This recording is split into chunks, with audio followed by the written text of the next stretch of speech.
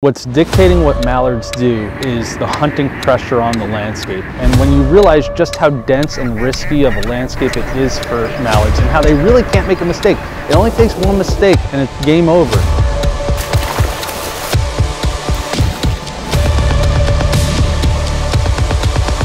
So if we want to get ducks up and moving, maybe the idea is that stale ducks are coming from the fact that they are too scared and to go anywhere else but their safe zones.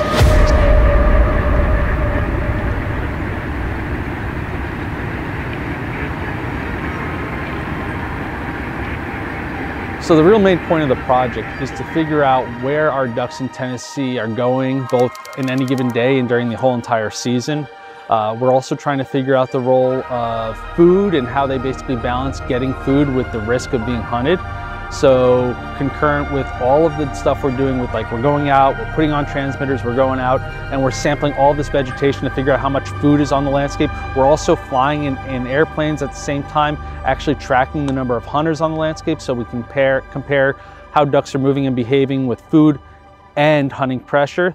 The other thing that's the main focus of the research is the role that these state and federally owned refuges or sanctuary areas, these safe areas, have on the landscape. So what we're trying to do is see how ducks relate to it and use areas in and around that areas and see how much they trade between refuges and private land.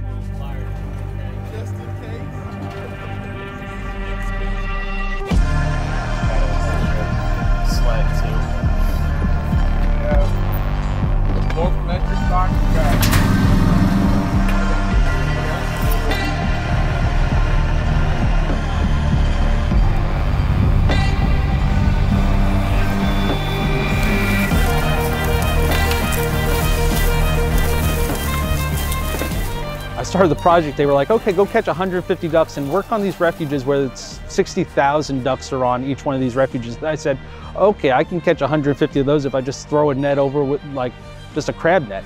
And you learn really quickly that it's actually hard to catch ducks in the winter because they've been hunted so much. They're super wary. They don't like change. Every little bit of disturbance and behavior that's out of place, they're real skeptical of. So, like, even though there's, like, you're looking at 60,000 ducks, they will avoid your area where you just put, like, a little trail camera. They'll avoid it by 100 yards. And so what we wind up doing is we're very discreet about what we do. We go in at night when the ducks are off refuge. We find an area where we know ducks have been, so usually that'll be some kind of scouting beforehand. Maybe it is disturbing a lot of ducks up, but we know where they are. And then all we're gonna do is we're gonna focus on those areas where there are a lot of ducks. We're gonna only access the place at night. And we just put a bait pile out, and what happens is once one duck finds it, it's just like anything else, right? One duck brings in 10 ducks, brings in 100 ducks. So what we'll do is we'll scout out a location like this, usually where we see ducks, with the drone, and then we'll set up a bait site, give it a few days, let them get on bait. You know, we've got cameras right here and here looking at it. Then we'll come in, we'll place that wire out there, and we'll keep it real open. And then, you know, give it a couple days, let them get used to the wire, and then we'll start closing it in on itself, kind of like a clover. And once we create that little funnel right there, we'll come in, we'll throw a net on top of it. And this is big enough to where they'll notice it and they'll come out. And they'll get used to just coming in and out, eating in here. And then we'll come here at night and we'll take this and we'll close it in on itself. And so when they swim in, they'll squeeze through to get in at that bait, but then it's not big enough for them to notice that they can get out. And so they'll swim around this whole perimeter just over and over, trying to figure it out.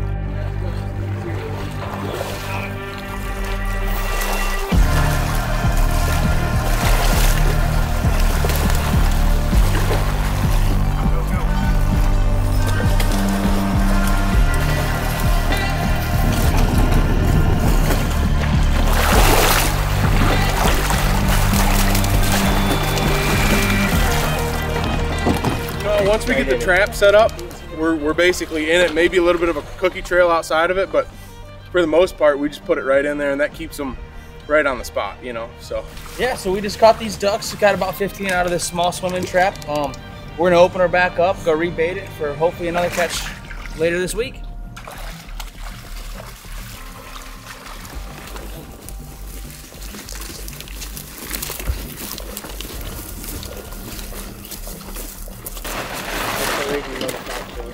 Just to try to keep calm. Yeah, a little bit of darkness helps them.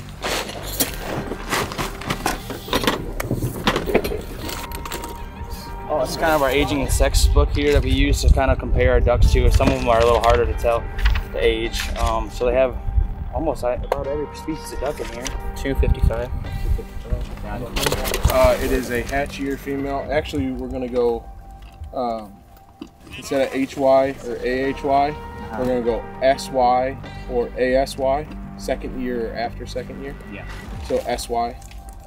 I think people need to understand that, like, you know, tempering expectations based on the reality that these ducks are hunted so much that, like, you know, it shouldn't come as a surprise when we have bad year after bad year after bad year, because the hunting pressure they experience is so insane that, like, they have to adapt or they die. And what their adaptation is they'll sit here until it's not hunting light, and then they'll go out and eat, and then they'll come right back. We shouldn't be. We made it. We did it. It's not anything else. The hunters themselves, us, made the situation that we have, I think. It's a 20-gram transmitter unit.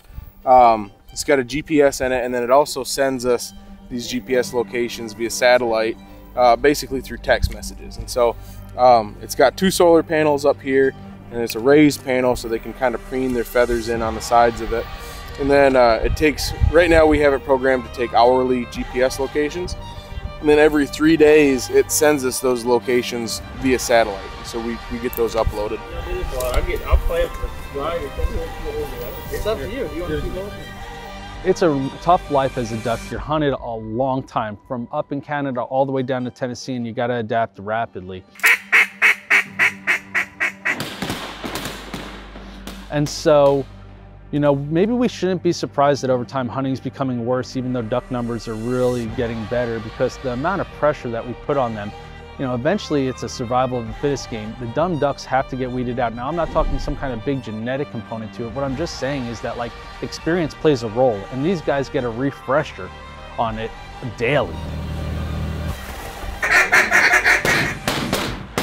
If you look at when we're flying our planes, you learn really quickly how dangerous it is to be a duck. So we're going on these planes and we're looking down and we're counting the number of blinds. In Tennessee, most hunters hunt out of these permanent blind structures, and they have their decoys out and they have their mojos flapping, and we use the mojos as an indicator of, like, if the mojos are on, we could see them flapping even a couple hundred feet in the air.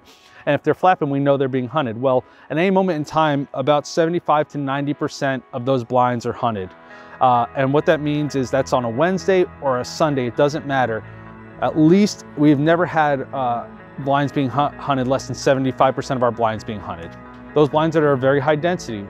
On average, our density ranges at different places, anywhere from like 1 blind for every 40 to 1 blind for every 100 acres. So still very, very intense hunting pressure. And so you really start to understand why ducks are flying over to refuge the second you disturb them, is because they can't stop anywhere else without getting shot.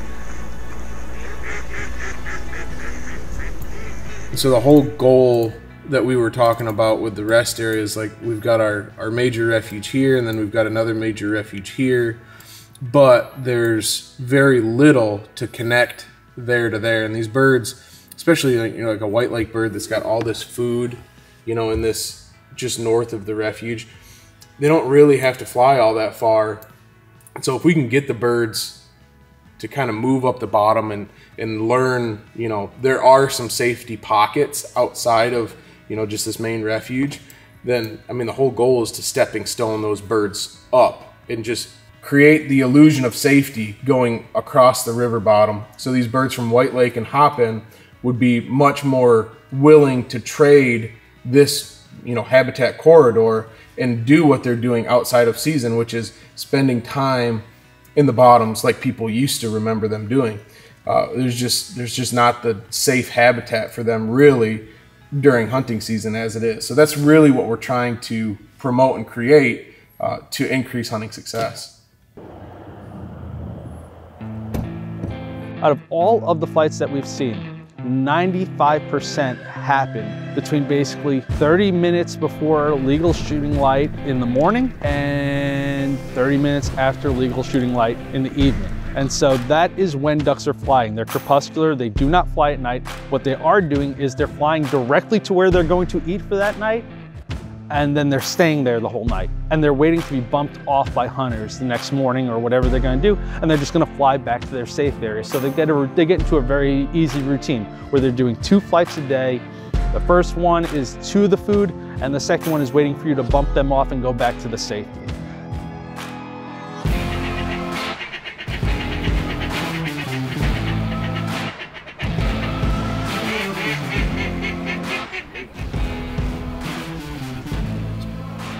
And everyone says, oh, look at all the ducks. If only the guys would go in there and kick those ducks up, get them moving. And so we did that. One of the parts of our study was we would go into these refuges and drive through the refuges or walk through the refuges and get every single duck in the refuge up and flying. And we did it for an hour straight, so we got them moving. And then what we would do is we'd monitor their behaviors with our GPS transmitters, and then we'd also look at the number of shots going on in the area. So what we're doing there is we're using recording units that are just basically recording ambient sounds 24/7 in our study area, and we can quantify the number of shotgun volleys. And we use those volleys as a surrogate for like how good the hunting is. And what we find is that when we go on and disturb these refuges, what happens, instead of ducks getting up there and all of a sudden hunting being great all day, what we hear is the obvious, like we get the ducks up and we hear pa-pa, pa. Okay, like that happens for the first 10 minutes after we rally them, like a couple shots, and then it gets real quiet. And if you look, the number of shotgun volleys in any given day that we actually disturb these refuges went down about 50%. So let me say it a different way. When we disturb refuges, there's about 50% less ducks shot at, or there's 50% less shots taken that day.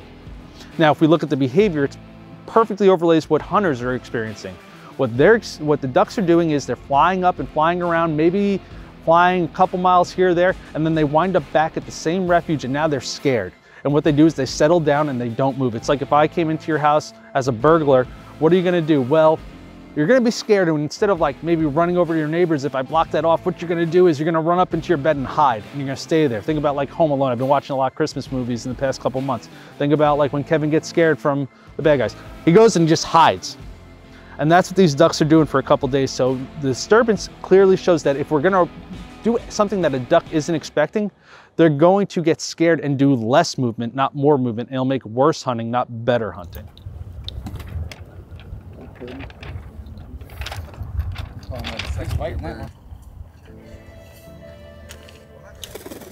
So I think the big finding of our research is an understanding of just how much hunting pressure is driving mallard behavior. So when you look at our data, time in, time out, what's dictating what mallards do is the hunting pressure on the landscape. And when you realize just how dense and risky of a landscape it is for mallards and how they really can't make a mistake, it only takes one mistake and it's game over. When you think of it that way, you start to realize, and I as a biologist am like, okay, what's the limiting factor? What can we do to manage this population? You start to realize that like it's the safe areas that are limiting.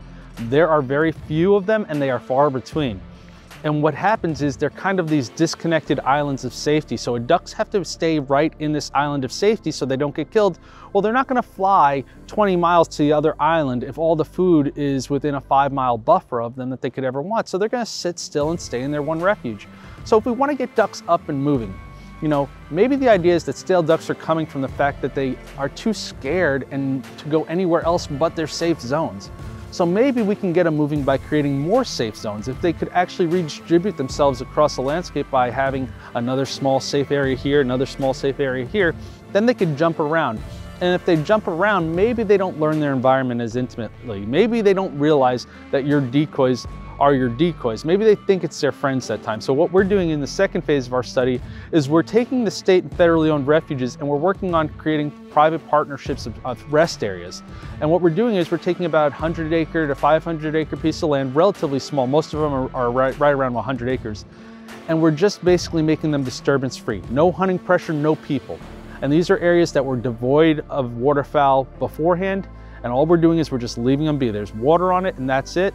And we're just doing a stepwise process connecting all of our refuge areas. And what we're seeing is the second you take hunting pressure off of it, it loads up with ducks. And what we're doing is we're redistributing ducks. And by redistributing ducks, we're hopefully making a more successful environment for all the hunters in that area.